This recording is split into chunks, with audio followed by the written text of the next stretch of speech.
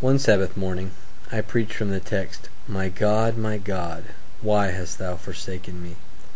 And though I did not say so, yet I preached my own experience. I heard my own chains clank while I tried to preach to my fellow prisoners in the dark, but I could not tell why I was brought into such an awful horror of darkness, for which I condemned myself. On the following Monday evening, a man came to see me who bore all the marks of despair upon his countenance. His hair seemed to stand upright, and his eyes were ready to start from their sockets. He said to me, after a little parleying, "I never before in my life heard any man speak who seemed to know my heart. Mine is a terrible case, but on Sunday morning you painted me to the life, and preached as if you had been inside my soul. By God's grace I saved that man from suicide, and led him into gospel light and liberty.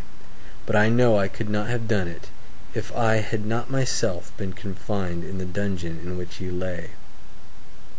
I tell you the story, brethren, because you sometimes may not understand your own experience, and the perfect people may condemn you for having it. But what know they of God's servants?